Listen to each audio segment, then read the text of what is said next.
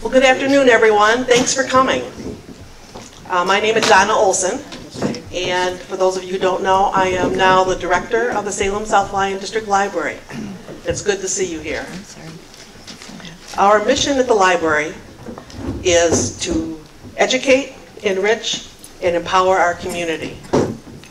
And this session and tomorrow's session fulfills that mission. So let us all thank Dave and Deborah Neal, the Lyon Theater, for hosting this event.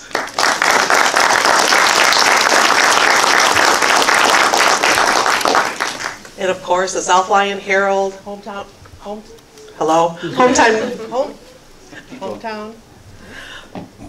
newspapers for providing the moderator. I'm not going to turn around and look at Brad. Thank you, Brad. You're welcome. And Rich Perry for videoing the event. Thank you, Rich. So let's begin. So today we have a Meet the Mayoral Candidate Forum for our write-in candidates. So starting, okay, I'm in front of her. Let's start with Kennison Borkowski, Ashley Instead, Jamie Nelson, Dan Pelchet, William Greg Powell, Richard Anthony Vasella, Brandon Trent Yelp. Ladies and gentlemen, our write-in candidates running for the position of mayor of the city of South Lyon. Thank you. Now, here are the rules for today. Each candidate will have 3 minutes to introduce themselves, their qualifications, and why they are running to become the next mayor of our city.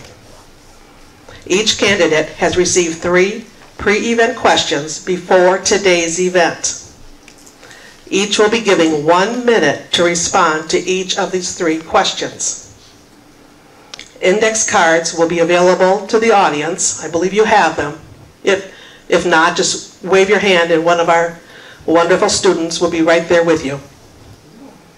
But the index cards will be available to write down your questions, and these questions will be read by our moderator. Questions should be addressed to all candidates. This is important. Each candidate will have 1 minute to respond.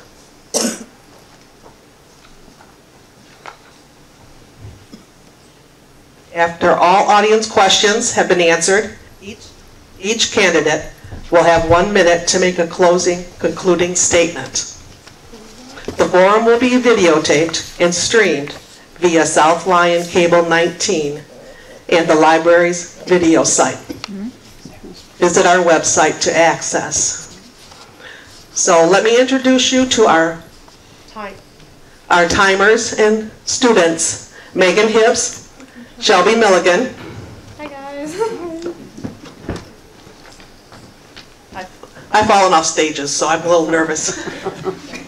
And here's Brad Cadridge, the editor, South Lyon Herald, who will be our moderator this afternoon.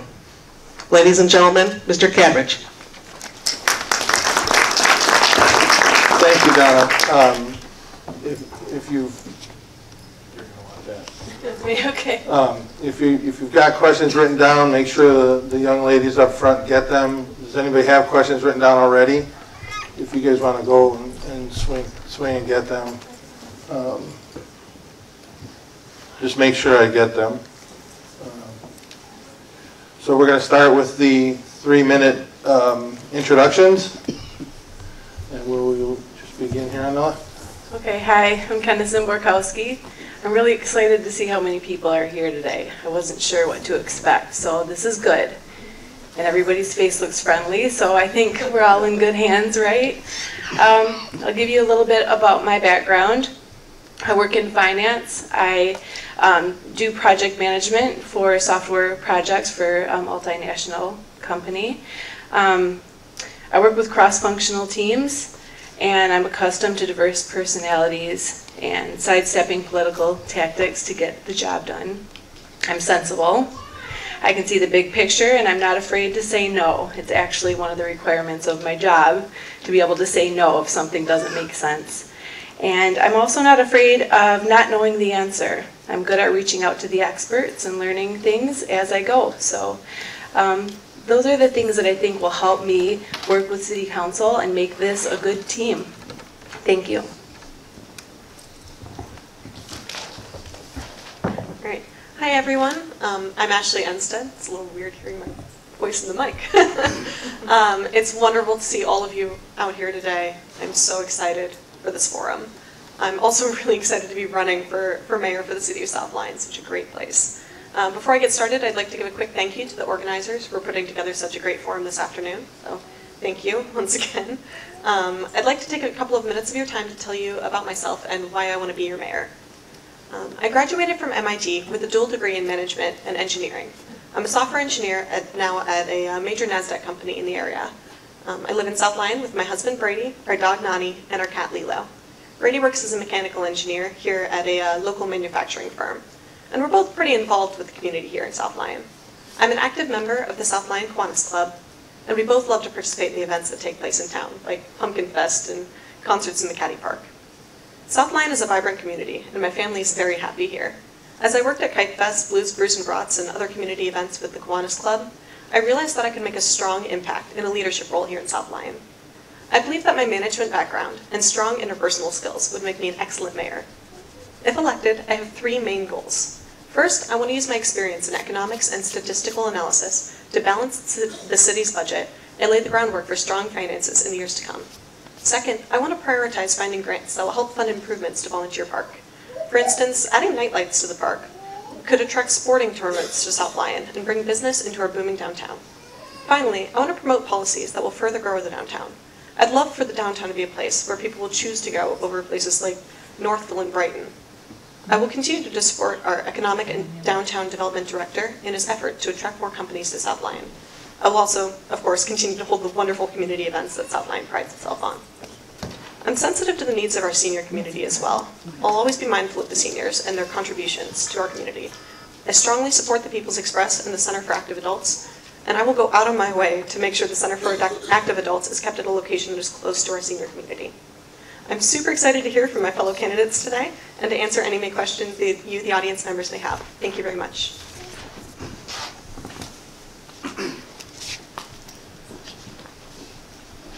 Good afternoon. My name is Dan Pelchat. I'm 34 years old and a lifetime resident and a 2001 graduate of South Lyon High School. I'm a graduate of Specs Howard School of Media Arts. I've also worked for South Lyon Community Schools as a member of the technology department for the past 15 years. Additionally, for the last 3 years, I have had the privilege of working on the City of South Lyon Cable Commission alongside some other great members of our community. And together, in 3 short years, we have brought back an asset to the city that showcases our city and its many events, including this one today. When I found out that there would be an opening for the mayoral seat, I knew... Test, 1, 2. Can't hear. Test. I knew that I had to get further involved. I love South Lyon, and I do not want to stand by idly while we continue to push forward on vital issues facing our hometown. Since I announced my candidacy, I have been out knocking on doors throughout the city in an effort to find out which key issues are important to our neighbors. And if I haven't been to yours yet, I hope to see you within the next 9 days. I have learned a lot, and I don't plan to stop. I believe that accessibility and open lines of communication are cornerstones to local government. Lastly, I'm a solutions-oriented person. As a member of the South Lyon Community Schools Tech Department, we don't have a choice other than to find a solution. I won't be a person who acknowledges a problem, complains about it, and fails to identify any answers. We will all need to be willing to work together to achieve a common goal, South Lyon prosperity. I believe that my skill set, demeanor, and drive make me the best choice to be your next mayor. Thank you. Good afternoon. I'd like to say thank you for everybody coming out. Just to Hello. Just to give a little bit about me. My name is William Powell. I'm a lifelong resident of South Lyon. My family's been here since the 40s. I have been married for going on 6 years to my beautiful wife Gina. We have 2 wonderful children, Layla, who's 4, and Stella, who is 1. Hi. I'm also a graduate of South Lyon High School's class of 2001. When I graduated, I mainly got out into the workforce. I've been working in various industries, but the one connecting point is I've been in management basically since I got out of high school, running people, processes, looking at things critically, trying to figure out, what is the best solution for any given company that I'm working for. Currently, I head a union installation, office furniture installation company. And we have several very large accounts like with GM, Ford, and I work with anywhere up to 40 installers on a daily basis, different personalities, trying to figure out exactly who needs what and why. I'm very diverse in, operating effective meetings. We utilize the EOS methodology for running effective meetings. Basically figuring out what the problem is, what are the possible solutions, and what is the best outcome, leaving emotion aside, really getting down to brass tacks and figuring out what we need. And I think that's really going to help me help move the city forward. I really want to strengthen the communication link between city government and the people. I feel sometimes it's a lot of people are required to ask the questions instead of the city kind of bringing the information to the citizens. So I think that needs to be addressed as well, and I hope to do that if elected mayor. Thank you. Testing 1, 2, 3. You never know with these things. Hi. Thanks for braving the cold out there. Okay, this is going to annoy you. Hi. If you notice my last name, Vasella, I'm Italian, so the voice carries. Hopefully you guys can all hear that. Before I tell you who I am, I'm going to tell you who I'm not. I'm not a politician. I'm just your average guy who had a suggestion brought to him. I work for a medical clinic in town, and the doctor that runs it is a family friend, and she suggested, hey Ricky, there's an opening, did you know about it? I think you'd be great for it. I said, no, I never thought about it, so I'll give it a try. So I prayed about it, and I said, okay, let's do this. So I threw my hat in the ring. Who I am is, I'm a servant, I help. For 17 years I was in the military, and I was a U.S. Naval Corpsman. I did that for 8 years. I served ship, I served field, and shore, Naval Hospital Great Lakes. When I got out immediately to that, I went into the Michigan Army National Guard here in Michigan, and I served as a senior medic and evac specialist and instructor trainer there. Well, you might say, well, why does that make me good for here? Well, because I think the skills that I have there of taking the least amount of resources and making the most of them for a positive outcome is what I want to do in South Lyon. I'm a longtime Michigan resident. I've got my beautiful Angela's right here in the room with us. We've got 7 children actually, and 1 guinea pig. I think this is a great community. I originally a graduate from Brighton High School. I've been all over in the military, and for the last almost 10 years I've been here in South Lyon. I think there's a lot of possibilities in this communion that aren't being utilized for everybody. And like you, I want to know why. So if you decide to pick me from all of these fabulous people, and they all seem great to me, I would do my best to, like I did as corpsman, find out the why, find out where's the bleeding, what needs to stop and what needs to change. That's just the bottom line of it. Because you could, cast all the wishes that you want, but if you don't stop the bleeding, your patient doesn't fare too well. So if you decide to go with me, that's what I want to do. Is I'm just part of you guys. I'm just an average Joe who wants to help out. I guess I'll try this. Okay. My name is Brandon Yap. I've been in South Lyon since 2011.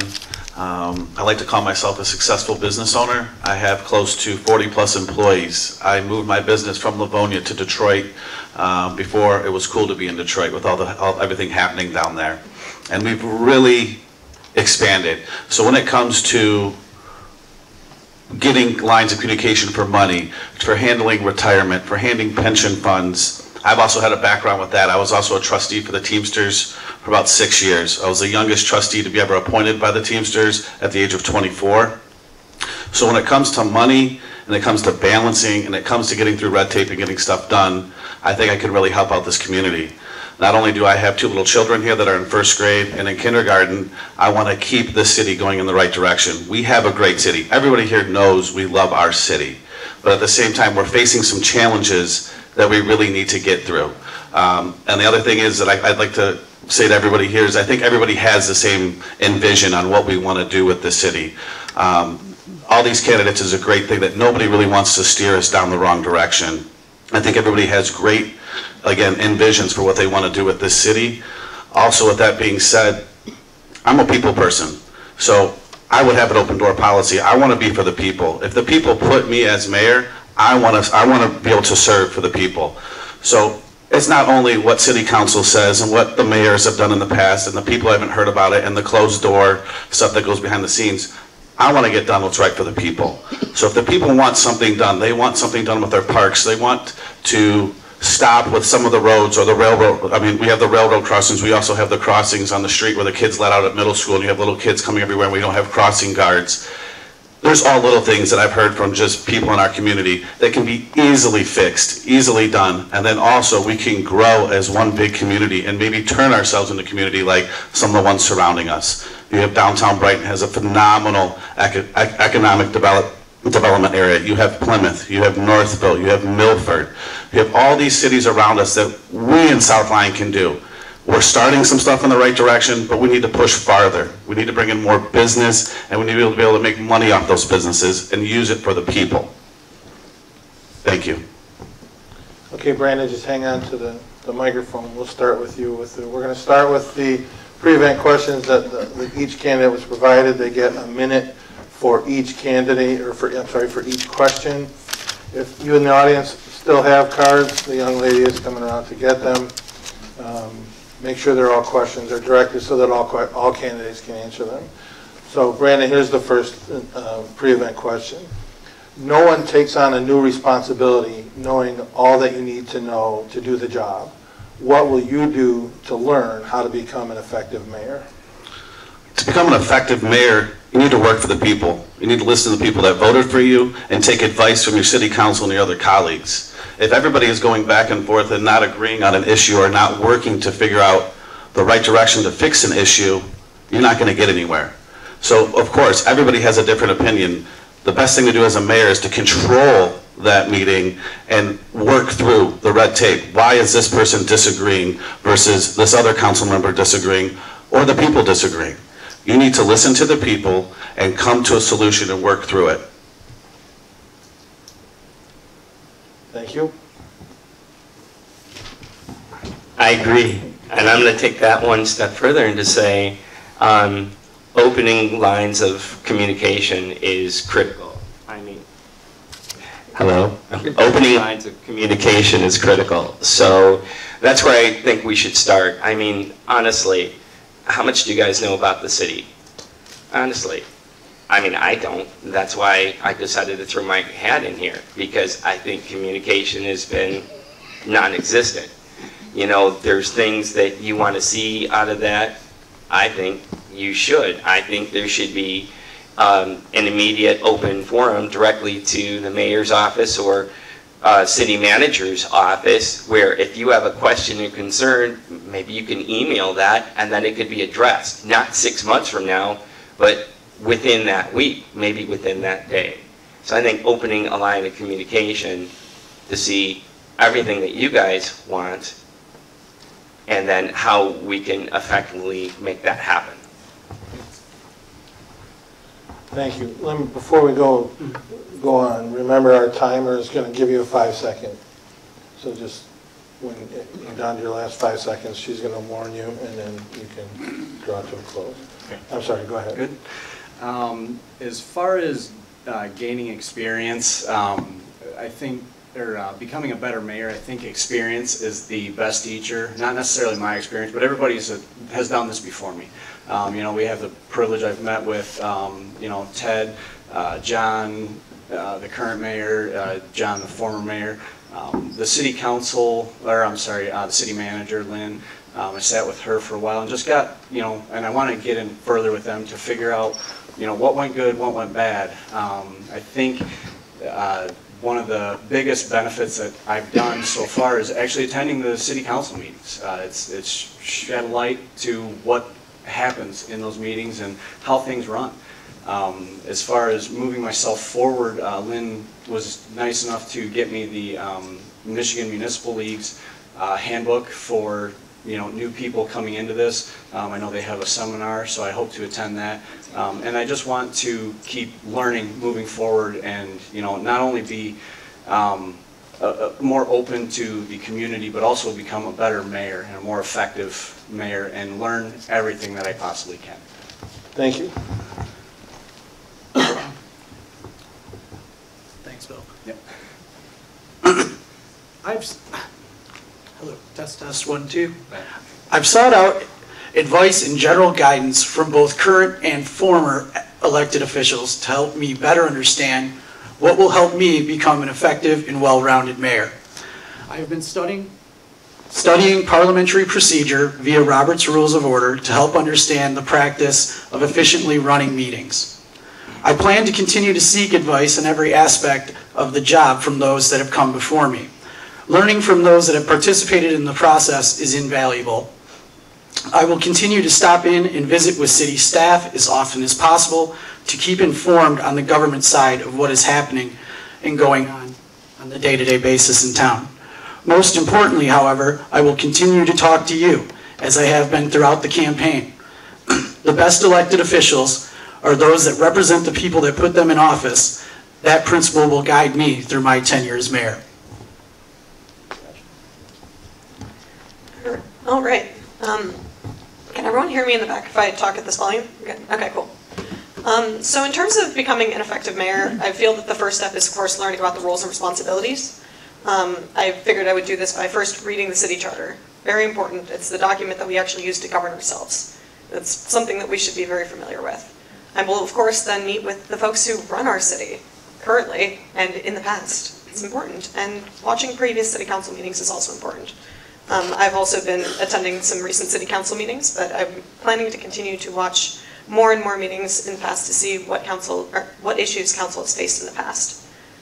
If elected, I would of course set up transition meetings with our current mayor, Mayor Galis, each current and recent past elected member of city council, Lynn, our city manager, Bob, our economic and downtown development director, and members of the various city commissions we have. I would like to know what the current mayor does to enable them to do their jobs best, and what they would like to see the next mayor do differently or better. I've also been reading up on Robert's Rules of Order, as Pelcha mentioned. It's very important to understand that parliamentary procedure in order to be able to run those meetings efficiently and effectively. I'm a people person, I'm a leader, and I will drive city council by running city council meetings effectively, using that parliamentary procedure, and making sure everyone works as a group to make this community a better place. Thanks. All right. I hope this doesn't go out because I've got a quiet voice and you guys are out of luck if I can't use a microphone. All right, how will I learn? I've been learning since I put my hat in the ring. I immediately started studying. That's how I do it. If I need to learn how to do something, I try and learn as much as I possibly can, any type of outlet that I can. So I started listening to podcasts. I started Googling things. If I didn't know what a word meant as I was reading through the city charter, or if somebody said something in passing, because as soon as you say you're running for mayor, you get an earful. And so I made sure that I read up on the things that people were talking to me about. Like I said, I've listened to multiple different podcasts. Some of them gave me insight. Some of them I just learned some cool things. But, you know, it's always good to be well-rounded. I've Googled things. I've had meet and greets where I just sat around for a couple hours, and if people want to stop in and talk to me, I've gotten a lot of really good information. I've met some cool people there. I have a social media account, so if people want to talk to me, I would love to learn from you what you want. I think that one thing that I won't do is necessarily learn a lot from the people that have been on council and that have been the mayor in the past. And the reason is because they kind of got us into the shape we're in right now, right? So that's my plan. Thank you. Here's the second question. Please remember to keep an eye on Megan. Yeah. What do you consider the most pressing issues for South Lyon in the next year, the next 5 years, and the next 10 years? Yes. Yep. All right. So for the next year, I think we need to work on our image. We don't have a great image within our community or outside of our community. You know, when our newspaper is publishing things that kind of say that the city council is a train wreck and that we're not getting along, that's not great. And when the city council is actually not getting along in meetings, also not good. So I think that we need to work on being positive and moving the city forward in a positive light and spreading the word that South Lyon is actually a fantastic place to live and raise a family and walk and live and enjoy yourself. 5 years, I want to work on the downtown. We need to enhance it and bring more businesses in. In 2020, we got our eye on those liquor licenses because we're going to get some good restaurants in, right? And then the last one is infrastructure. So in the next 10 years, we need to be very diligent on making sure that with all these new people and traffic in our town, we need to work on the infrastructure.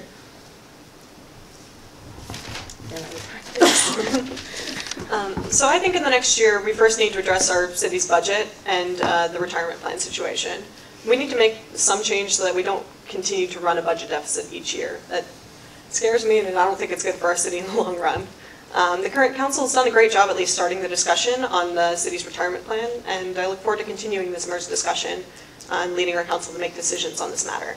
In the next 5 years, I'd like us to become fiscally strong, develop volunteer park using grants, and continue to improve our downtown with the help of Bob Donahue. I've already mentioned a little bit about those issues, so I won't go into that. As Kennison mentioned, we also need to plan for those infrastructure improvements. I'd love to take a more regional approach with regards to those infrastructure improvements and work with surrounding communities to address the traffic issues that we've seen both inside of South Lyon and just outside the surrounding areas. In the next 10 years, we need to implement those improvements that we started planning for and maintain our fiscal strength, the character of our city, and our revitalized downtown. I look forward to hearing from all of you as well on what you would like to see the City Council and Mayor focus on. Thanks. Within the next year, test 1, 2. Within the next year, we need to be focused on working towards a revised solution to the city's pension deficit, as well as working hand in hand with the Downtown Development Authority to develop and improve our downtown while maintaining that small town charm that we all love about South Lyon. In the medium term, we need to improve communication and collaboration with our surrounding communities in order to work together going forward, which includes preparing our infrastructure for growth that occurs both within and outside of our city. In the long term, we need to ensure consistent fiscal stability, and finding common ground to continue moving South Lyon forward. Additionally, we need to not lose sight of our long-term goals while working on short-term solutions, or our short-term goals while working on long-term solutions. We need to make certain that all of our plans work in tandem to improve our hometown. Thanks, Dan. I feel the most pressing issue right now is figuring out the unfunded pension liability, like everybody said. Also trying to find a solution for the hole that was left when Bob Martin left from the city's water and sewer department. Those are some big shoes to fill, and that needs to get figured out. Within 5 years, I think a lot of people that have been talking to me have said they would like to see a community center, something, try to figure out what we can do for the kids that are, above elementary school age, that middle school to high school, where can they go? And then I think 10 years and beyond, you're looking, like they said, the degrading infrastructure that we have, we need to plan for that, but also the issue of a flatlining tax base. Our city is getting pretty close to being built up. So where does that additional money come from when, you're not building anymore, and those kind of issues. But hopefully those will all be addressed. Thank you so much. Well, I have to say, this is getting annoying, isn't it? Is this annoying to you guys? I'm working a little better if you keep it just a little bit Farther further away. away. All right. Well, I've got to say first, I agree with Kennison. I know Kennison. She is a great pillar of the community.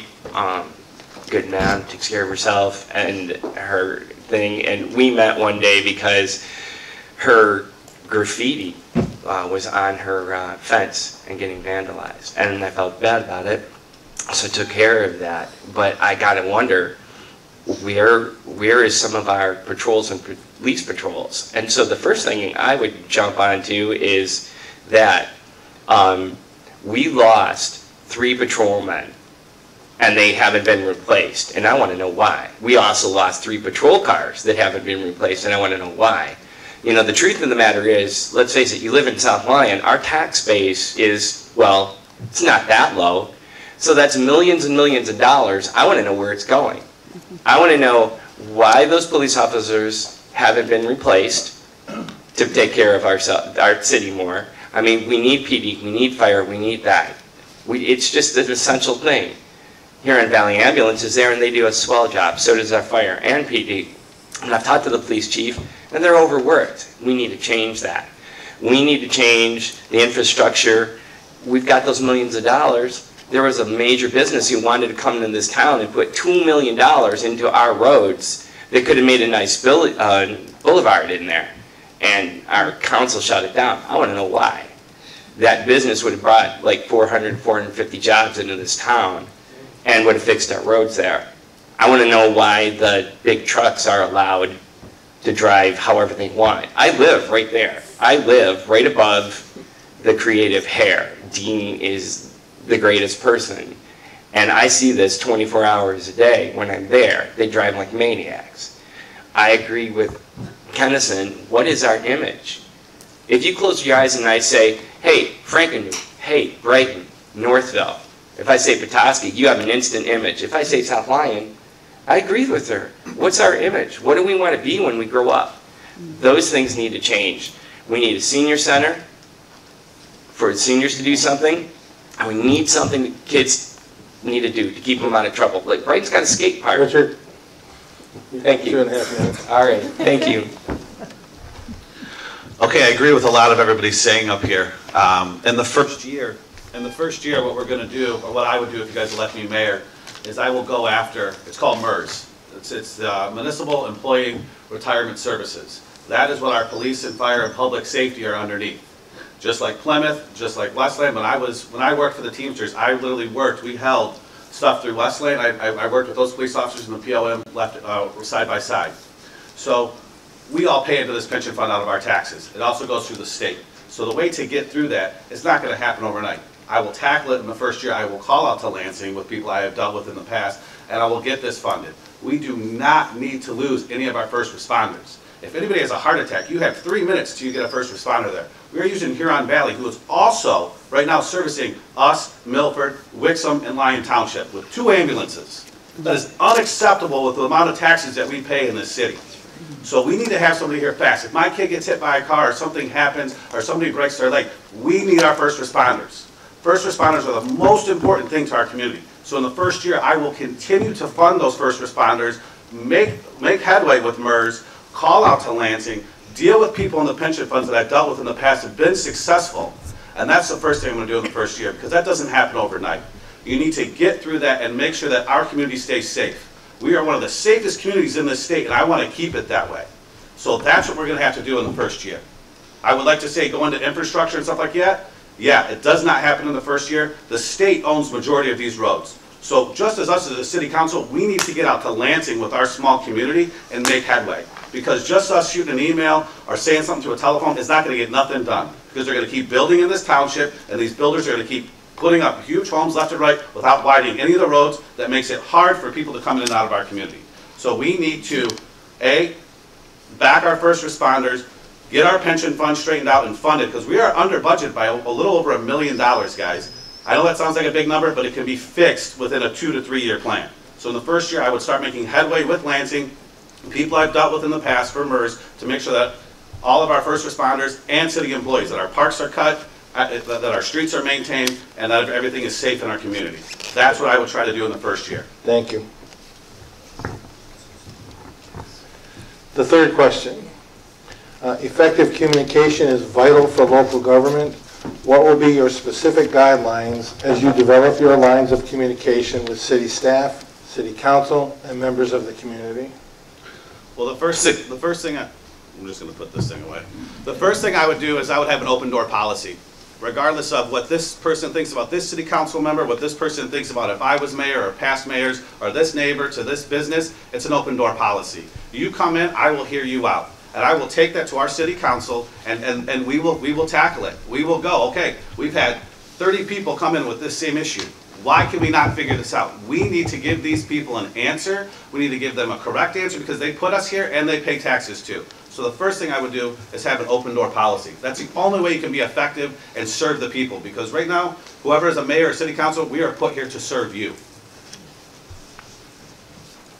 Good job. Thank you. I couldn't say it any better. I absolutely agree with them. And going on what I talked about earlier, open door is the best. And you know, for some people who can't maybe come right in and come to council meetings, I think you guys should be able to come to every meeting that you want to come to, because you elect us, you elect them. And my old high school American government teacher, Mr. Dubak, used to say, you know, it's a democratic republic. Life might not always be fair, but we do have rights. And you guys have a right to come into the council rooms and voice your opinions. You have a right to have an open door, and I would do that. I would go so far is to have on our website a more effective website that lets you get immediate questions in for those of you maybe you can't get out, maybe you're sick, maybe you don't have a car. I think that should be there for you, those lines of communications. And then if you have a problem, you should be able to voice it immediately. Thank you. Thank you. I want to work to get city council meetings filled with more of the citizens. I've been attending the last probably 3-4 months worth, and it's been shocking, you know, in a city of 12,000 voters, there's maybe 5 people in there, and I don't know, I just want to get more of the citizens active in city government, just understanding how everything works, how process happens. I think what the South Lyon Police Department did with their Facebook page and listing the statistics, you know, what they do each week, I think that's a great thing. It's more of the city informing the citizens instead of the citizens having to inform themselves of what the city's doing. You know, I also like that every meeting is recorded, but I just think the education of city council and the mayor with the citizens is what I really hope to make stronger.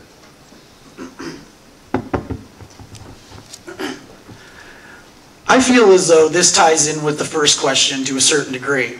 I'm a big proponent of accessibility and open lines of communication. As I mentioned earlier, local government operates best as a representative of its residents, and any government was designed to do. If those who are in office don't have an ear to the ground, how can they know how to write policy that benefits the general population? They can't. I plan to continue talking to the folks on their doorstep, at their offices, and wherever I am needed to hear people out and understand the everyday problems facing our neighbors. Lastly, I will do my part to encourage healthy debate on the council while maintaining the civil discourse that our community deserves. I feel that this is one of the most important factors in keeping South Lyon going in the right direction. Thank you. So I plan to sit down with the city manager and discuss issues that are important to her in performing her job and delivering services to the community. I also plan to visit all of the departments, DPW, water, administrative staff, police and fire, everybody, and listen to the employees' concerns and their suggestions for improvement. I'm going to attend commission meetings of Parks and Rec, Cable, Cultural Arts, Planning, and Historical Commissions and meet with those commission members to see what I can do to improve communications between the city and those commissions. I also will, of course, continue to attend community events, and as many have mentioned, hold some open door time. For members of the community, it's really important for them to be able to have access to their city councilmen and their mayors to be able to bring issues to them. And while they might be able to bring those issues to city council, some people might not feel comfortable standing up during public comment during that to share their opinions. So I would love to have some open door hours for people to bring their problems in. Sometimes the best communication is just taking the time to listen to what folks are saying. People want to be heard, they want to be believed in, recognized for their service. I believe in the city, its employees, its elected officials, its volunteers, and of course its residents. And they all have valuable information and great insight into how we can become an even better community. Thanks. So, communication. I'm part of a team that sits in Ann Arbor, India, UK, Peru, Brazil. So trying to get everybody in a meeting is tough, and we've figured out that we can use a bunch of different versions of communication, and we get along all right. I plan to kind of fall back on whatever the precedent is for communication right now. I know that in the city charter, it says that if you after a city council meeting, any decision needs to be publicized in the newspaper. I think that's a very effective way of communicating to the citizens. I think that whatever the precedent for the current city council with the city, that's probably what I would fall back on, because that's what everybody's used to and comfortable with. Thank you. We're going to start with the audience questions now. If you still have cards, signal to Shelby and she'll get them for you. You have 1 minute each for each one of these. The 2017 budget was $3.4 million. A proposed budget for 2018 was $3.8 million. Do you think it is okay to increase the expenditures by $400,000 per year? You know, I don't know. I guess we need to make sure that our expenditures are going to be covered by our revenue, which, as Ashley has mentioned a couple times, is flatlined. So we need to come up with some good solutions for either increasing our revenue, or we need to take a really close look at the expenses and start cutting them. It's business, and this is not unique to South Lyon. So this is something that we need to pay close attention to, and it's something that I'm good at. Thanks. I completely agree. We really should not be spending more money than we're taking in unless we have, the funds set aside for a project that we've been planning for years and have been setting aside money for years. Given our flatline tax revenue, we either need to find other ways to bring more funds into the city, such as applying for local and national grants to be able to fund projects like road improvements and improving parks. Or we need to take a very close look at our budget and make some cuts. We need to be taking in as much money as we are spending. Thanks. Thank you. This is it. Test. Test. Okay. This is a tough question. While I have been out speaking with the citizens of this city, they are not looking to lose any sort of the city services that we get in this great small town. And no, you cannot operate in the red continuously and be, continuing in a good way. So we need to work with the DDA and expand this tax base outside just residential and try and get some more money in here. Or we need to consider making some very difficult cuts at some of our very great city services, which would be very unfortunate. And I know that would not sit well with many of our residents, who are also, many of those residents are senior citizens who are working on a fixed income. So raising taxes to accommodate this spending is not a great answer either. So that's the way we will have to address this, either making cuts or bringing in more money. It's as simple as that. Yeah, I agree with everybody. The fact that we went up is just on paper without having any of the facts. It looks bad when you're said that you're spending more than you're taking in. But there was cuts made, and a big issue with the pension liability just had to happen. That was in turn when the economy went bad. That's slowly been building back up. So it is going in the right direction. I know City Council's made a lot of hard decisions this upcoming budget year. They have cut quite a bit of stuff. So it's kind of hard to say, but as revenues goes up, as home values go up, the tax base goes up as well. So that 0.4 mil, spread out over the tax base, is it that much of an increase? Is it basically as it goes up? It's very hard to say, but I think it's all right now. Yeah, I'm not gonna use this. My immediate answer, no. Absolutely no. And here's why. Because I want to know, why can't you work with what you got coming in? We talked about this once before. We got millions and millions of dollars coming in. What's the problem? Where's the bleed? Why, you got to stop the bleed. Why can't you work with what you've got? What is the reason? Because if you don't find out what that reason is, you can't save your patient. And you're just throwing good money after bad money. What's the reason? If you need $400,000 for our infrastructure or for our first responders, sure. Okay, then let's find a good way that we can get that. Okay? Because if you don't, it's just like you're ringing. You guys are going to hit a breaking point. We're going to hit a breaking point because we live here. We pay taxes just like you do. So my immediate thing, no. I want to know where it's coming from, then let's go from there. Thank you. On the floor? Okay. So, I agree with what he says. I disagree with what everybody else has said. Making cuts, no. Are we overspending with money that we don't have? Numbers don't lie. If we are spending money that we don't have, we are going to be heading down a wrong road. So what I've done in the past is you guys have, I brought up MERS, I brought up the city pension fund. The way we can do that is the city, MERS itself across the state is underfunded.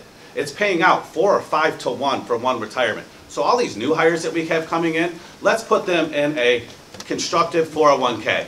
Let's put them in a 401k. Let's let them pay into that. We can maybe match 3% on that, tax-free for the city. So now we're not getting taxed on other dollars that we're using, and we can put these kids into a 401k and these young adults. So when they go to retire, they're actually going to have something they can collect. Because right now that we're paying in on our young police officers that are in their mid-20s to mid-30s, when they go to retire, there's a good chance for that retirement, that pension fund that they're going to have is going to be cut in half or not even be there and just be backed up by $20,000. You expect to have $40,000 to $50,000 to live on for the rest of your life, and bam, they come at you when you're 60, or maybe even 70, you can't find a job somewhere else making the money you're making, and now you're getting $20,000 a year. That's the path we're going down, guys. It's not me up here saying this is how it is. This is exactly how it is, and we're going down a road, and people don't want to believe it. These young guys, you put them in a 401k to where, hey, it's good, they've had some years in it, we give them a buyout option. We start paying in the 401k, we're not getting taxed by the underfunded state pension fund that we're all tied into with all the local communities around us. You put these guys in a 401k, and I guarantee you right there, it's going to cut us almost half of the bleeding. Now, when we get into office and we come down and we look at what else is going on, yeah, of course, we're going to go, why are we spending extra money over here to DPD? Why are Detroit Public Water, DPW? Why are we spending this to the state when they're not even, they're taxing us to plow our own roads? We in the city know that the city plows our roads. Why are we paying for the county to come through and salt when we're doing it ourselves? There's all kinds of little things that are bleeded and leakage, which it's only a couple $100 here, it's only a couple thousand here. As we all know, numbers add up, guys. If we could come in and tighten that down and get these guys worked into a retirement fund that they're actually going to have when they go to retire, we're going to be able to fix that out for them. Thank you. Please remember the 1 minute time limit. Just as a note to the audience, a lot of these questions are similar, so but not all of them, you know, not all of them may get asked. Everyone has a very busy career. How much time will you be able to devote to the job of mayor? Well, the good answer to that is I own my own business. So I have partners now, so I'm actually able to, I have built my business up to where it's at, to where I don't have to do my 9 to 5. I don't have to leave the house at a certain time. I can structure my schedule around what this city needs to get done, where I live, where I'm going to raise my children. So when it comes to that, I don't have the 9 to 5 like a lot of other people on this stage. I make my own schedule, and my schedule will be putting this city first. I'm really similar. I make my own schedule. The clinic that I work for, I could pretty much tailor my schedule. Our family, we have our own business too also, so I can tailor for the needs here, whatever the priority is, wherever the help needs to be. That said, wouldn't be only my own, because if I was here, it would just be me going in and doing it. It would be me getting however help we needed to do for it. You know, many hands need light work. As far as I go, I work for a great company that's allowed me the flexibility to develop my hours. I work 5 a.m. till 2:30 p.m. every single day, 5 days a week. Outside of that, you know, whatever the mayoral task has is what it is. You know, there's going to be parts. I know it's going to be rough. I know, you know, I have 2 small children, and they are more excited than anything, and they're probably the most understanding of it all. I think I'm more than able to fulfill the role that mayor encompasses. I'll go ahead and give that a shot. Okay. Test, 1, 2, 2. Having worked for the South Lyon Community School District for over 15 years, the flexibility will be there. If there is an emergency that the mayor is needed at City Hall, I work in that building 3 to 4 times a week anyways, because it also shares a building with our school administration team. I have a very strong line of communication with the people in that building, and outside of the regular office hours, I think the mayor's position is what you make it. So how much time are you willing to commit to it? When I got involved with the Cable Commission to get the television station back up, if it's something you love, it really isn't work. So you continuously will continue to put time into it. And that's exactly the way I would approach this. I would not allow it to affect my day job, but as many hours that are needed to be involved to get the job done would be committed to that job. Thank you. All right. So I have the great fortune of working for a company that allows me to have an extremely flexible work schedule. I do end up working about 40 hours a week, but some of those days are work from home days. Others are 9 to 5 days. Others are, you know, the 5 to 2 type days. It's kind of what I want, which is great. So that way, you know, if there is an event that the mayor is needed at, or a meeting that the mayor is needed at, I can make the time to be there, no matter what time of day or night it is. I'm also kind of lucky at this point in my life that I don't yet have children. I know kids are a big responsibility and they take a lot of time to care for, and I'm, you know, give me like 10 more years and then I'll be ready to take on that time commitment. But because of that, I do have the time to really dedicate to this role. Thanks. Maybe you should also teach everybody else how to use the microphone. It seems to work for me. All right, I'm going to try it out too. So as far as the time that I can spend, I work. I've got a full-time job, and I'm a mom. I've got 2 kids, one who's in 4th grade and one who's in kindergarten. So I've got a lot of stuff there. But that means that I am pretty fabulous at multitasking. I know how to prioritize, and I know when I have time to spend on things, right? So what I have been doing is having meet and greets, and I promise you that I'll continue to have meet and greets. But what I want to know from you is how much time you can commit to me. How much time can you commit to making this city better? Because I can't do it alone, and the city council can't do it alone. If I don't know what your voice is, then I can't serve you. Thank you. This next question has to do with nobody showing up on the actual ballot. Many candidates have not even filed a committee to run for mayor. If you're unable to comply with something the law requires, how can we be sure you'll be able to learn on the fly and follow the rule of law as mayor? That's a good one. I've actually had that question asked a lot. So the reason that none of us actually, because we've talked about it. I mean, every single one of us have pretty much talked about it, except for Brandon, because I just met him today, but he seems great, and I bet he has the same situation. We had no idea that the position of mayor was up for grabs, right? So we thought the current mayor was going to be running. We thought if we ran against him, he'd get it. So, I mean, why, right? So when we found out he wasn't, I think all of us stepped up and we said, this is an important role. This is a big deal, and it goes back to image again, right? We want South Lyon to be a place that we can be proud of. That's why I'm doing it. I want to make sure that this city is a great place still for my kids to continue to live in because they love this town. This is theirs, and I want to make sure to protect it for them. I think Kennison did a great job explaining, why there was no one on the ballot in the first place. I, however, have filed my statement of organization. I've actually recently filed my pre-election statement as well.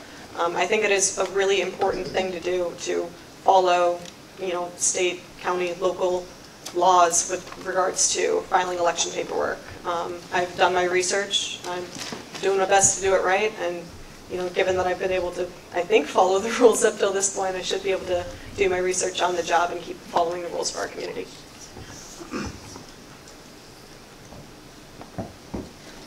In regards to why I did not get involved in this race before we found out the deadline was, and I would say Kennison was right on, that John Galius had been doing a great job, and with me being involved in the Cable Commission and knowing that we still had some work to do to try and get online streaming for our friends that don't have WOW cable and stuff like that, to try and improve that, I was not looking to run at this time. When the opportunity presented itself, it was a no-brainer. Luckily enough, I was there to pick up a dog license that day and found out early that morning what was happening. And it was without question that I took the paperwork. As far as the commissions go with the county, that's one that I actually am good on too. Part of that is talking with people that have been here before and done this. You want to cross your T's and dot your I's, and to make sure that you got your paperwork filed with Oakland County, that would probably be a good place to start after getting your paperwork filed with the city. So, thank you. Yeah, it's the opening for mayor was a blurb in the Herald, like I say. It's just a small little thing, and it goes back to communication for me. It's one little section until all of Southeast Michigan hears that no one's running for mayor of this town. And it looks bad, but those of us that live there, we know what it's like. It's not a bad city. It's one of those things that happen, and I really do. I care for the city more than I can even express. I've lived here my whole life, and I want to see everything grow. As far as the doing the correct paperwork for write-in and everything, I haven't spent any virtually money on doing anything since it's a write-in candidacy. It's just basically me talking to you guys and reaching out in social media and trying to figure out what your guys' issues are.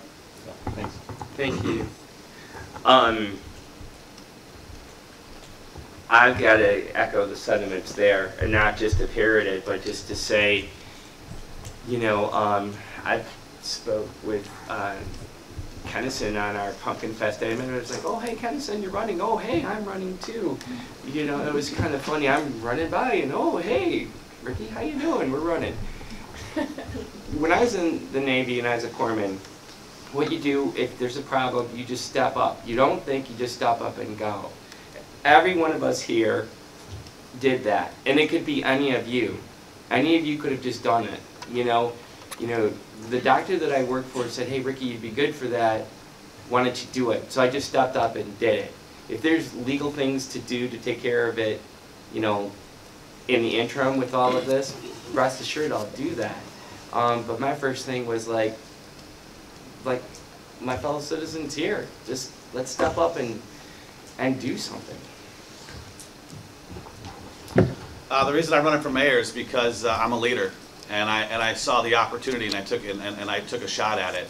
I didn't know that the last mayor was going to resign and not run again, so I took the opportunity and I said, hey, you know, this is where I live, this is where I want to raise my family, this is where I want to continue to get this city going.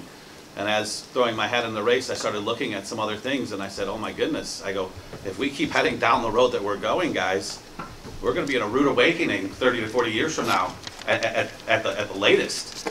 And with that now being said and being seen, it's I want to fix that. I want to continue to make this community stay great, and if not even be greater. And I'm a leader, and I think I could be very well for this job, and I would listen to the people, and I would do what you guys want me to do. Thank you. Let's pause for a second. Can you people in the back hear them without the microphone? The microphone isn't working all that well. If you guys can do your best to project back so the folks back there can hear, that I would would be great. recommend if the microphone cuts out, just keep talking, it'll pick up. Okay. Next question. How many council meetings have you attended? I have attended 0 council meetings. I've watched a lot of them on TV, and if I am elected mayor, I would like to come in with an open mind instead of just sitting there in the audience hearing what people have to say back and forth. I have talked to some of the city officials and sat down one-on-one with them to hear their issues, but as it comes to city council actually going to the actual meetings themselves in person, I've attended 0. I'm going to echo the same thing. Absolutely 0. I know the former mayor, John, and I've talked to him personally about his positives and negatives of the position. I know some other city council people and other chamber people, and I've talked to them, and I've gotten their opinions of everything. And honestly, I wanted to come into this fresh also. I didn't want anything to be tainted up here, so I just could stay focused on what the task is up hand.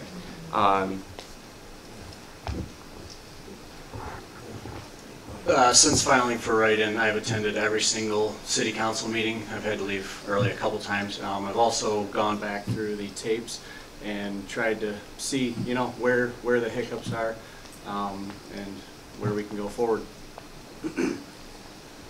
Test, test. I also, since filing, have not missed a city council meeting. I also was at them quite often as being a member of the Cable Commission. It's so important to be there and know what's going on and what has put us in the situation that we're in.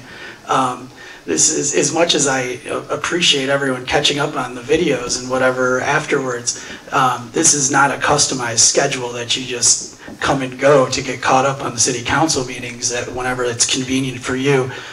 They're at 7:30 on Mondays every second and fourth week of the month, and so I think it's extremely important that you're there to understand what's happening, and you know, you can't just pick this up after election day. That would be what I have to say about it.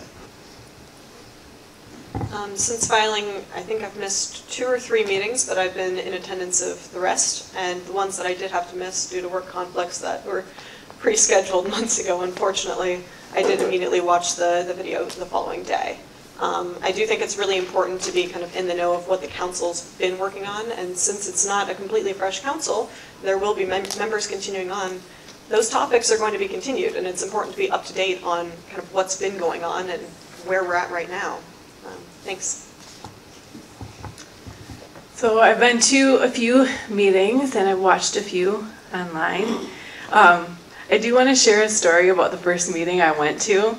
I sat next to these ladies. I was nervous because I had to announce that I was running for mayor, and these 2 ladies were sitting next to me, and I feel like they were put there for a reason because they were so sweet and they were so funny. But as the city council started talking about things, and they'd go, you know, person to person, and a couple people would start talking, they'd start elbowing me, being like, here we go. we got, this person's going to be talking now. And they had a running commentary through the whole meeting. It was almost like they were watching a sitcom, which, I mean, it's hilarious if it wasn't our city, right? We don't want this. We want to have a very professional, positive dialogue in there. So let's work on that, okay? How do you plan to fix the city budget? And do you understand what the mayor's role is? So me, myself, I'm not going to fix the budget, right? It takes a team. I work for a company that we have hundreds of people working on a budget. Our finance department right now, I think, is like 15 people, and that's small, and those 15 people work with every individual program in order to get their budget, their expenditures, and their revenue sorted out so that they understand what to be looking forward to in the coming year. That is not the mayor's role. The mayor's role is not to balance the budget. The mayor's role is to help listen to the city, listen to what people want, and help you understand what our budget means to you, and help you tell us what decisions you need made on your behalf. So part of this question involved kind of, do we understand what the role of the mayor is? And I like to think of the mayor as the CEO of the city. I believe that's actually the way the city charter describes it. The city manager is then our CAO, the chief administrative officer. The city manager kind of manages the day-to-day business of the city, and the city council kind of acts as more of a legislative body, determining policy, approving contracts, and kind of representing the needs of our residents, of course. With regards to the budget, I think the city council approval is needed to pass the budget. So really, we are, as the person leading that meeting, in charge of making sure that, if the policy we want is to pass a balanced budget, that we don't pass a balanced budget, and we pass it back to the city manager with suggestions for, well, we could either increase revenue this way or decrease, our expenditures this way. We can provide that input as problem solvers who represent the residents, because we really want to put policies in place that kind of help you out the best. Thanks. Can I hear the question again? How do you plan to fix the city's budget, and do you understand what the mayor's role is? Well, the mayor will not be fixing the city's budget, but I want to give a lot of credit to the city council over the past 6 to 8 weeks. This is something that they've made a very big priority and have been working on every meeting alongside with the DDA and the downtown authority. It's the first and second thing every meeting. And as mayor, you're here to basically help these meetings move along efficiently and try and get everyone to work together as in a, yes, healthy debate is great, but at the end of the day, you're not going to make this decision on your own to correct the budget. You're going to need to work with people. We're going to need to talk to the city's employees and what it is our citizens want from the city government and services to find out where can we juggle some things to make this work where we're back in the black. This is not something that's left in the hands of the mayor by him or herself. Yeah, I agree with that exactly. The mayor and city council are like the gatekeepers. We have the authority, if elected, to approve the budgets. But like was said, it's a balancing act. You've got taxes, you've got expenditures. Where is that tipping point? Where do you cut services, and where do you raise taxes? And I've heard it from everybody. They are taxed out the nose, and it is something that it's being addressed. It is. You guys, if you go to the city council meetings, watch them. It's beat down. That we need to figure this out, and hard decisions need to be made of what we need to do. And I think it is moving towards figuring out where we go from here. What to spend money on, where we need to cut, and where to pass mills and that kind of thing. Well, I think that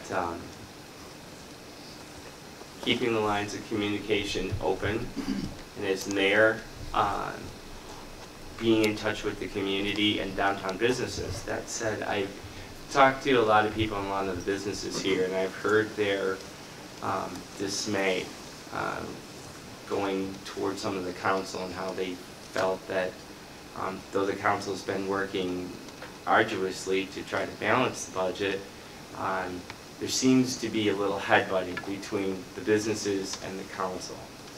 So as mayor, I think he or she is like the goalie in hockey, you know, keeping everything in play, trying to keep things running smoothly, and if they're not running smoothly, bringing up the question as to why. As far as the budget, that's not part of the mayor's position to fix that, but it is a part of the team who handles that with the city to fix that, and I would start with a review on there to find out why isn't it, or where do we need to go to be more effective.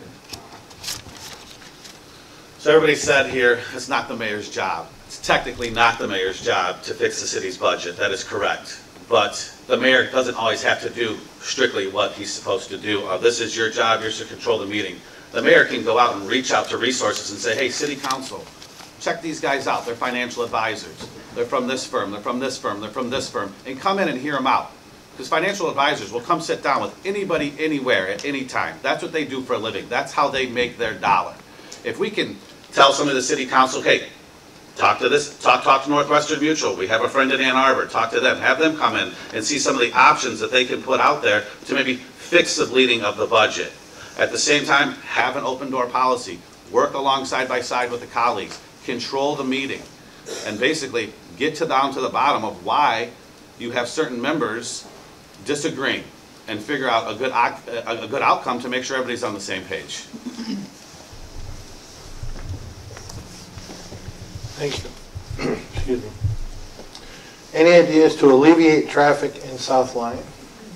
Oh man, I wish. Like I said earlier, everybody can say what they want, but the state owns the roads. So the only way to get to that is take our small community and let us be heard in Lansing, which I have resources in Lansing. I know people in Lansing. I don't say it's going to happen overnight. It probably won't happen in 1 or 2 years. But if we can start knocking on that door and they open it and at least hear us out, we can maybe work from there. Maybe put a crosswalk over for the kids, you know, coming out of the middle schools. Work something like that in there. Maybe put some cross guards out there. I know it doesn't help with the traffic, but it saves lives.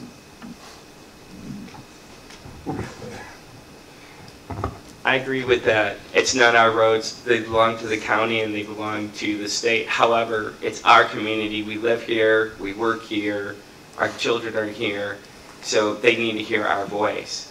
I think starting with our PD, I think putting up a sign that says, hey, we ticket. So if you can't drive the speed limit, guess what? You're getting a ticket. No exceptions. I think a great idea would be to put a roundabout down at 11 in Pontiac Trail. I'd stick a roundabout down by 9 in Pontiac Trail just to slow stuff down. I mean, look, there's commerce and the big trucks are going to be coming through here and we need it for some of our stores. But right now, I think some of the big thing with the traffic is personal responsibility and accountability. Look, there's just as many people that go through here as a bedroom community and speed. I know people who've been hit down by 9 in Pontiac. You know, and it's like, where are we all going? Why are we in a hurry? I'd start by slowing people down. I think the Downtown Development Authority in issuing the truck route has been a big step forward. You know, the police, I think it was last week, Monday, really started cracking down on all the trucks trying to turn here at 10 Mile and Pontiac Trail, so hopefully that'll alleviate some of that congestion. The other issue, like has said before, you know, it is the state and the county. It would be nice, you know, if there were more north and south paved roads. I think, you know, paving Griswold was a good step in alleviating some of the traffic. But, you know, we're really kind of limited with how close the buildings are. And, you know, I think another good step would be, you know, to reach out to Lyon Township. You know, find kind of work with them, because as a lot of people have expressed to me, you know, their growth is kind of part of our pain, making it so busy downtown. This is a great question, because many of the people that I've spoken to throughout the city brought up traffic as a main problem. And part of the issue that makes this a unique problem for our city is that we're surrounded basically by 3 different counties as well. So to get the ball rolling on something like this, we're going to need to work on our communications with people at Washtenaw, with people at Livingston, with people in Oakland, and also Lyon Township in Green Oak. And then we got to take it to the next level in Lansing. So it's not that we would pass the buck on this. You have to get the ball rolling locally, get other people involved, and I think we could do this. You know, we're not going to speak in hypotheticals up here. I'm pretty sure that there's you know, a little bit of a schedule to try and help alleviate this issue, to try and dissipate some of the traffic from the main corridor in downtown. But I would need to look at the schedule of that in the Oakland County Road Commissions and stuff. But we are aware of the problem, and it should definitely be on the agenda going forward. Yep. Just want to mostly echo what's been discussed so far. I mean, yeah, the traffic is not great. And talking to a lot of the residents, there are a lot of complaints about the traffic. There's a lot of people folks saying, well, what are you going to do to stop the building out of suburbs because it's making our roads so crowded? Well, unfortunately, those suburbs aren't being built in South Lyon. They're being built in Lyon Township and surrounding communities. So we really need to work with these surrounding communities to kind of slow down the building, or at least get some funding out of that building to help improve our infrastructure and the communities around us infrastructure. We're going to have to work with Oakland County.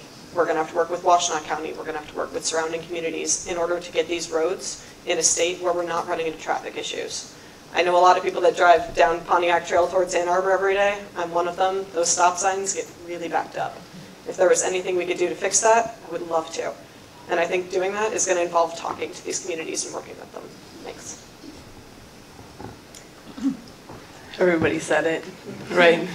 We need teamwork. We need to talk to Washtenaw. We need to talk to the township, of course. I don't know if any of you guys are on any of the South Lyon websites, or if you frequent any of those, the South Lyon What's Happening in the Area Issues websites, but I go on those a lot. And I've noticed a trend lately of people talking about where they wish we would do something. Where we wish we would have another light, or where we wish we would have a roundabout so that we could alleviate some of the traffic. And they're good. I mean, I wish that there was some sort of a release valve so that we could get the traffic through a little bit faster, because my drive to work is excruciating in the morning. That's why I listen to a lot of podcasts, by the way. But I think that would be foolish if we didn't do studies to figure out what the plan is. We have our master plan, right? Figure out what the plan is for the next 5-10 years, and then figure out traffic patterns and what's going to be the best benefit for South Lyon.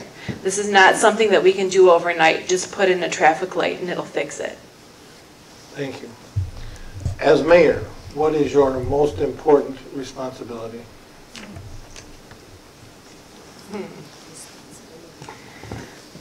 So the question was, as mayor, what's my most important responsibility?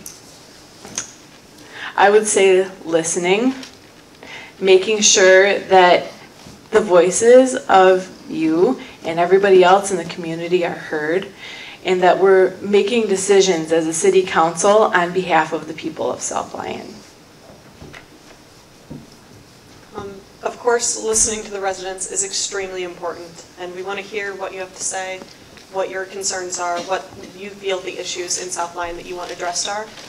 But for me, I feel the biggest responsibility as the mayor is, well, running those meetings effectively, efficiently, and getting the information out from those meetings and to the public, and really just making sure those meetings run well, so that way we can be productive as a team with the city council to be able to move the city forward.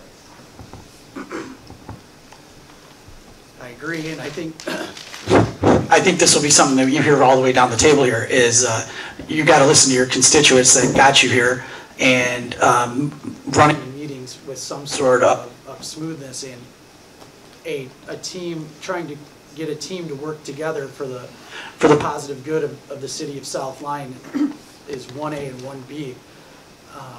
Outside of that, I think the mayor the seat is what you make of it too. Like I said earlier, is reaching out to people to get their input and information that they may have feedback on some maybe important issues around here where they maybe aren't informed.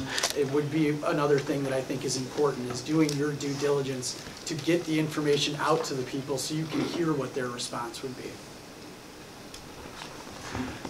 Yeah, that's, that is it. It's running the city council meetings, it's being effective with the citizens and everything, but it's also being, the pseudo image of the town, being out there with you guys,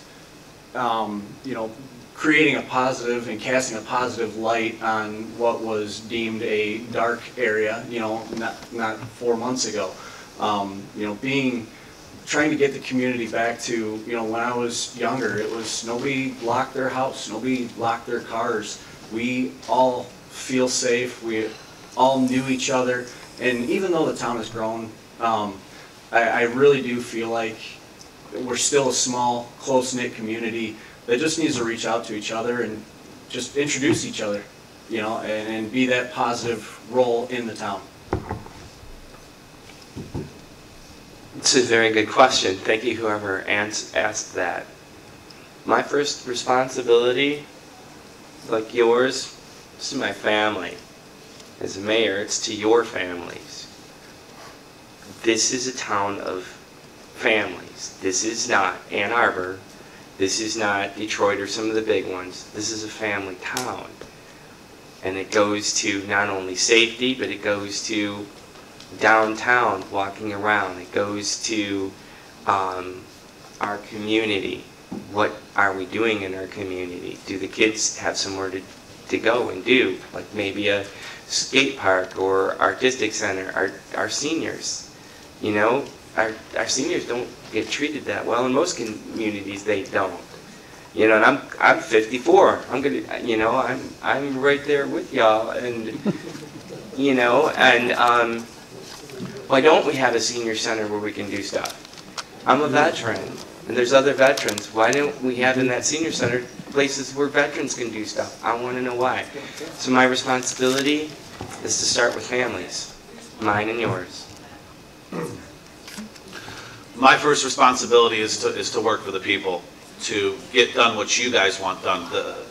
The things that you find are the biggest problems in our community that I can try to relay and get city council to work together and control those meetings to get those things done for the people. At the other note of that is the mayor is technically kind of like a face of the community.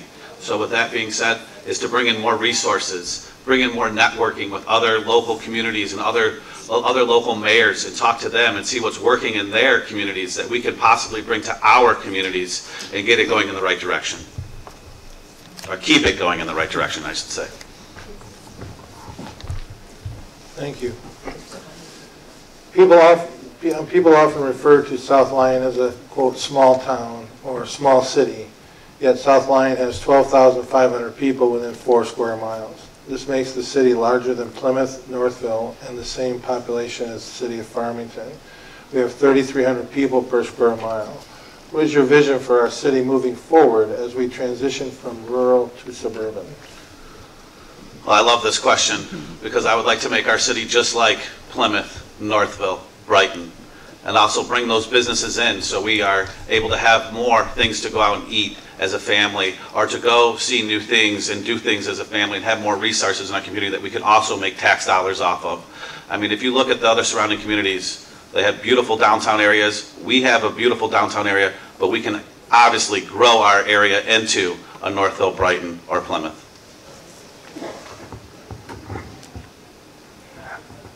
Yes, we have a lot of people living in a small area, and it's very important. I think that we should keep that small town image and work up the charm on it. That's our image. That's what we all are up here talking about. That let's take that small town image and tweak it a little bit. We've been talking about towns like Plymouth. We've been talking about, you know, other towns like, well, you can look at what Milan did. Milan was in the same position with, you know, that we were, and they did an amazing turnaround. Look at Fenton. I remember Fenton in '92 was where we were, and if you go up there right now, it's amazing, it's beautiful. Why can't we do that? I think we should do that somewhere. You know, what do we want to be? I think we should take that small town image charm and turn it into the city, where you can walk the downtown areas with unique shops and places to go and places to eat. Not just pizza parlors, which I like pizza like everybody else, but not 1,000,002 of them. We've got, you know, hair care places and pizza places. Maybe a fish joint would be nice or something, right? First off, I'd like to say that I think Bob and the Downtown Development Authority are doing a phenomenal job. If you read through that book over the next 10 years, it is unbelievable the amount of time and effort has been put into that thing and going over, you know, who's paying for each update that they want, where the money is coming from. It's been phenomenal. But as far as, you know, going forward, like I said, I really think the community center aspect of it, you know, not just the teenagers, but, you know, for seniors that try to develop the areas, you know, next to the grocery store and the bar right here at the corner. You know, work with some of the other business owners that have really not been keeping up their shops. You know, we know what the RCA looks like across the street. Just, you know, really work with businesses to bring them in here and fill these vacant spaces and build more. I'd just like to reiterate what Billy said there is, outside of going out here and selling the city myself, Bob Donahue is an animal. I've seen him out there with groups of 20 and 40 possible business owners walking through this town, and he takes pride in this city and that whole team at the DDA. So we are in good hands with this. I think it's very important, though, that we keep everyone involved in all this. We do not want to lose the charm of the small town vibe that we have, but we also should not be afraid of expanding and opening our eyes to some new things here downtown. But really, at the end of the day, it comes down to what our citizens of the city want and making it vocal and letting us know what they want. Bob can only do so much with the businesses that come to us. With a little bit of feedback from our citizens here, Bob can go out and try and help and chase some of those businesses down as well. Just to go back on something too, I know we've been talking about this, an active or a community center. There is a Center for Active Adults at the South Lyon High School that does a fantastic job in this community. They are staffed wonderfully, and if you don't know much about it, I would encourage you to please check it out. It's the Center for Active Adults over at South Lyon High School. Thank you. Thanks. I mostly just want to reiterate what's been said because, wow, they're doing a great job over here. Bob Donahue has been doing a fantastic job with the Downtown Development Authority. Bringing in those new businesses, showing them around town, and kind of helping develop our downtown into a place where there's something for everyone. You know, when date night rolls around, I don't want to be thinking, oh, do I go to Brighton, do I go to Northville, like, where do I go? I want to be going, which new restaurant am I trying downtown tonight? Like, okay, are we driving or are we walking? Like, it's going to be great, because having all of those places where it's something for everyone downtown, it's going to bring all of us together as a community, and it's going to be great. I'm really excited to see what Bob Donahue has in store for us. Thanks. So, a little bit more about my background. I grew up in Alpena, so I know what a small town vibe is like, and I know what hanging on to that small town vibe feels like. It's the whole reason I moved to South Lyon, right? You drive here and you see the woods and you see the farms, and it just has a small town feel, and it feels good, and I want to keep that. Alpena has grown, and I think that the reason that it has is because they took what's important to them, like the lakes and the water, and they designed all of their growth around that. South Lyon has something very fantastic and unique. Our walking trails are beautiful. We have a running community, a walking community, biking. We are so active, and we need to take that and build on it because it's important. It's part of our image. It's part of what makes us good. Thank you. How will you handle the division on the city council? How will you handle the division on the city council? Every single person I've talked to has actually asked me this question. Yeah? All right. So it's obvious. It's like teams when you watch a city council meeting. What I find actually is that the people on city council are really passionate. They just don't all agree, and they can't come to a conclusion together because sometimes they get a little prideful about things. Sometimes politics get in the way. Sometimes they start thinking about what their next move is past what they're doing today. I would like people to start living in the moment. I'd like to run meetings using my background in positive business and letting everybody speak and have their time and trying to kind of throw away that negativity. I think fear-mongering is not okay, and I don't think that the city should take it, and I don't think that the city council should take it. So when I watch these meetings, at first glance it seems like a lot of fighting and bickering. But when I really listen to the words being used, I hear a lot of passion, and I hear the same overarching goal of moving the city to a better place. All of these council members, as far as I've seen, want the same thing for the city. They want it to be great. They want us to all want to live here and be happy here. It's fantastic. That said, they might have different ways of going about it and different ways of expressing those emotions. I feel that with my problem-solving skills, my people skills, I can really sift through those emotions, kind of analyze the arguments behind them, and help come to a solution that works for everyone. Thanks. I would have to say that this is probably one of the most common questions that we've all been faced with. And it's really simple, I feel like. These are elected officials, and they are adults, and we need to treat each other with respect. You do not need to talk down to me. You do not need to talk down to anyone else because they have a different idea of what you have. And I think that's really where we need to start on the whole thing. We can have different agendas and different ideas and game plans, but the lack of respect for each other will not be tolerated. And I can promise you that if I'm in that seat. You know, there's ways to make sure that that would happen. And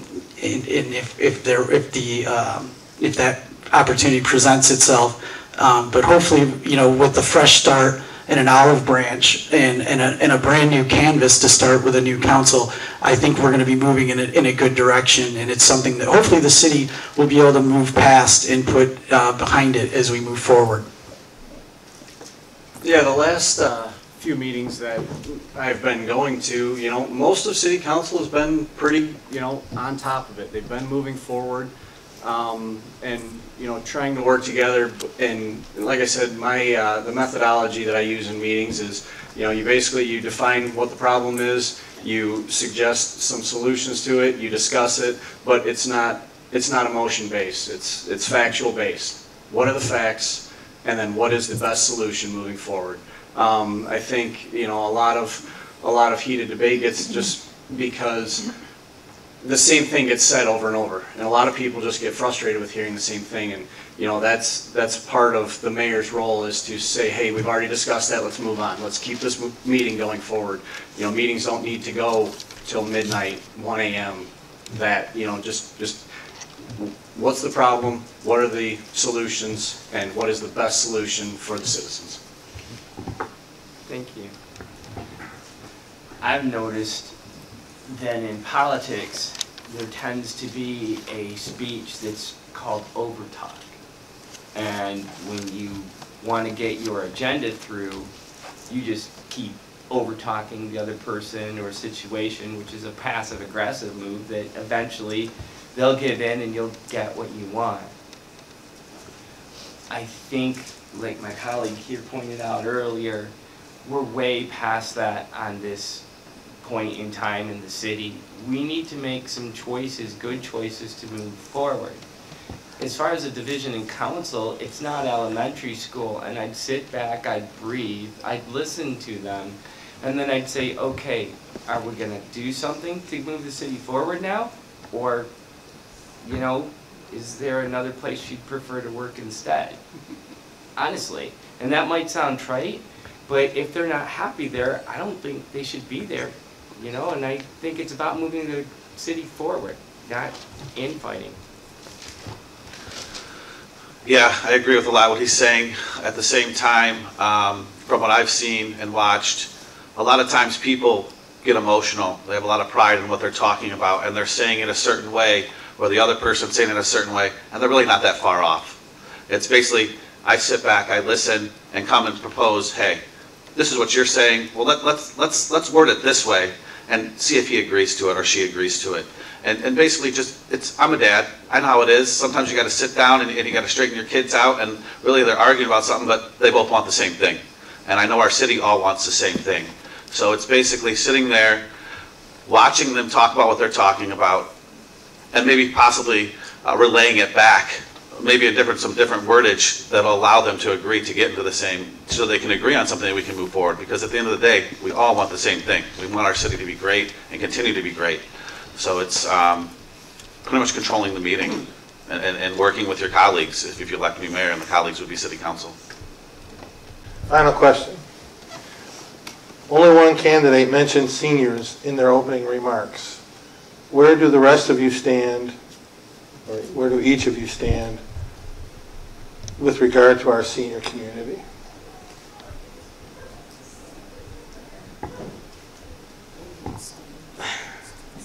Well, it's a good question. I think everybody wants to be cared for, right? I think that seniors are just as important as me, as important as kids in South Lyon. I think that we need to make sure that everybody's cared for and everybody's heard, and that we're not just focusing on one group, and that we're not just focusing on one group to get elected. I want to be everybody's representative. As much as I love to represent all the people, which I do, I do really respect our senior citizen community. They put their heart and soul and time into this community, volunteering at events, helping out with everything. I've been working with the Kiwanis Club of South Lyon for a little while now, and you know, that club, most of the people putting in most of the time are our seniors. They're really passionate about this community, making it a place for everyone, helping even stuff Easter eggs for the Easter egg hunt, putting on a dinner for the seniors every Christmas, which I'm excited to help out at that holiday dinner this year.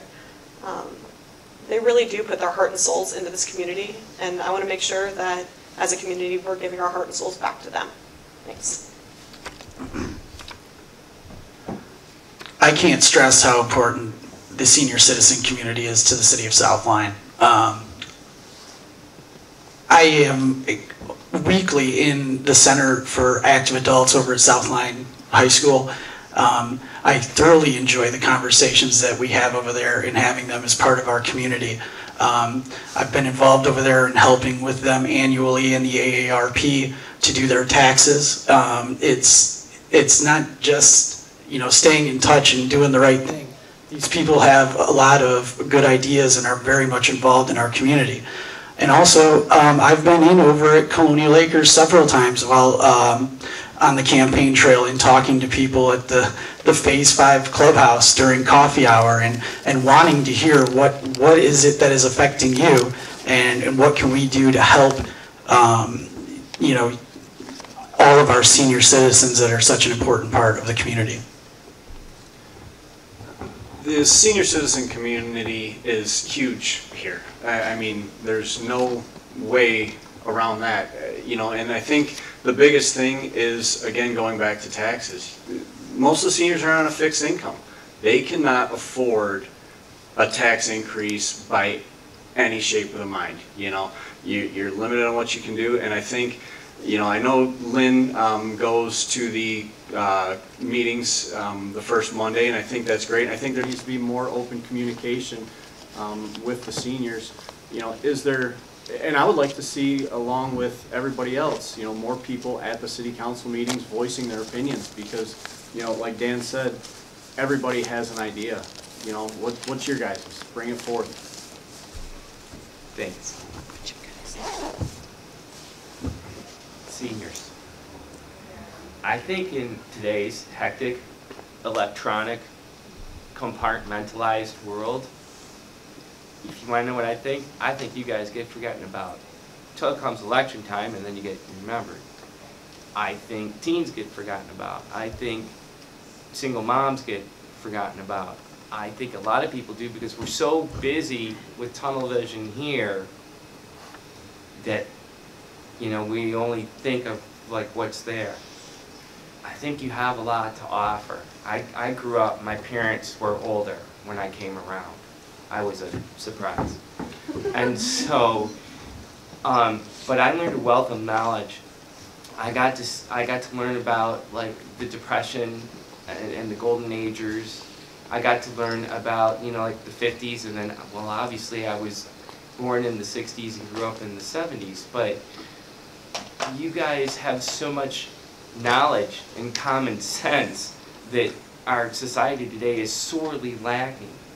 And so I think we need to show you a lot more respect. That's what I think.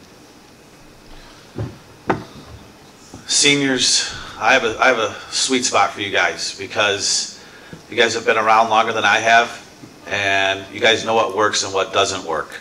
So when you can come to somebody that's been around and taken some of that wisdom from them, it can really help me make my decisions on what I have to do and the route that I want our city council to go. And again, senior citizens can't afford any taxes. They're on a fixed income. They're basically retired. So we need to offer more services to them to help them out, to benefit them, to give them local discounts, to basically take care of you guys. You guys are the ones that have the morals and have the respect and have been down this road a lot longer than I have. So the one thing I would do with the senior citizens is listen, really listen to what you guys have to say, and try to make that happen for you guys. Thank you. That completes the questioning part. Now we move into the 1 minute. You each have 1 minute to make a closing argument, starting with Mr. Yao. Well, we've all heard fire department, police. That's not an option if I'm elected mayor. People have talked about possibly working side by side with Oakland County. Not a good idea. If it's a last resort, it's a last resort. Nothing against them, but half of those guys come out to do their last 4 years and retire out here in safe South Lyon instead of being in Pontiac. At the same time, is to grow the businesses to our city, take care of our senior citizens, keep our city one of the safest in the state, let alone the country. Work side by side with local communities so we can take some of their ideas and make us even greater than we are now. And basically just keep us moving in the right direction, work with city council. If I'm elected mayor, those will be my colleagues, and try to get down to the bottom of things and keep us moving in the right direction. And again, it's all about budgeting, finding out where the bleeding's happening, fix that, because only Band-Aids last so long. Sometimes you might have to cut some stuff off or move it up. Again, 401ks, moving over is a good thing, but basically listen to you guys and listen to the people, have an open door policy, and try to do the best I can for you guys. Thank you. In the Navy, as a corpsman, if you're rushing into a scene, you got about 60 seconds to go in, formulate a plan, make a decision, and take what you got and make it work. I think you need to go in, see what's working, what's not working, and just get them to stop and communicate first, and communicate with you guys. I think we need to slow the traffic down, and yes, you know, the businesses have been a lot better than it was, but we need foot traffic and we need an image. I want to be here, I want to shop there. Those things need to happen there. I think we need to be much more community involved. I think we need more community events. Everybody loves the hot rod shows. I do. You know, I'm a runner and a bicyclist, and you know, the guys at South Lyon Cycle, they take care of, you know, my race bike for me, and you know, why don't we have a bike show? Why don't we have more walking events? We need more events to put us in the map, and I think we should start with those. Just keep it simple. Like I've said, my goal is to come in and start off with effective meetings, make sure that everybody is being heard and that the communication between city government and the citizens is more open. I want to do everything there is to get more people involved, be it with other planning commissions to understand what different branches of government do, but mainly just get the meetings done, over with, and get the city moving in the right direction and be the face for this town moving forward and working with everybody. There's no, you know, opinions are opinions. They're neither right nor wrong, but everybody is due the respect to listen to the opinion. And I really want to work on that and figure out the solutions that need to be figured out for the town. Thanks, Bill. I believe that I will be the best choice to be the next mayor of South Lyon. My experience interfacing with local government as a member of the Cable Commission and love for our city will help me be an effective consensus builder, driven to solve the complex problems that South Lyon both now will face now and in the future. I take this job very seriously. I do not view it as a ceremonial position, as some may say, and it is not just a resume builder for me. I'm in this for the long haul, and I feel that we can have a real impact on the positive progression of the city that I've called home since the day I was born. Thank you all for coming today, and I want to thank everyone that's helped me get to this point. Remember to write in Dan Pelchat for mayor on November 7th. Thank you all. Once again, I'd love to give a big thank you to the organizers over at the Salem-South Lyon Library. Without them, we wouldn't have this event. Same with the South Lyon Theater. Thank you guys for allowing us to come into your space and provide this information to the public. I really appreciate it. Thank you so much to our moderator. You've done a great job. And of course, a huge thank you to all of you audience members for being here today, listening, and giving us those wonderfully insightful questions to be able to answer. Also, thank you, of course, for those tuning in on Channel 19 and watching this video later. I truly love living in South Lyon. I'm really passionate about giving back to this special community, and I really hope you consider me when casting your ballot on November 7th. Thanks. So, the job of mayor has been described as an anti-politician, and I think that I'm just the person for that. You need somebody who's a doer and a striver, somebody who'll be the cheerleader for the town, make us look good and believe that we look good and believe in a formula to make it all work. Follow through with the master plan, take suggestions from citizens, and then drive those with the city council. I think that if you vote me as a write-in candidate for mayor, you'll be doing the right thing for your city.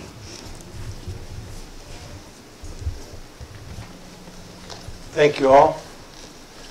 As a reminder, I have to look because I don't have my close-up glasses on. Thank you all for coming out. The forum was videotaped and streamed on South Lyon Cable 19, and you'll be able to find it on the library Vimeo site, vimeo.com/SSLDL, following the event. Thank you everyone for coming, and thank you candidates.